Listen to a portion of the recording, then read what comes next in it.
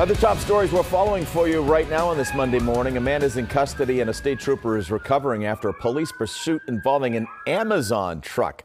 This is happening up in Manchester, New Hampshire. Police say the suspect stole the truck while it was making deliveries. Once police were able to track it down, the driver refused to stop, which led to the pursuit.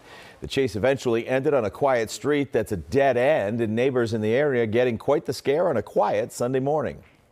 I ran to the window and I just saw police, guns drawn, dogs everywhere, and then I saw the Amazon driver back up towards the police, and then the dog got right on him, and police tackled him to the ground and then cuffed him.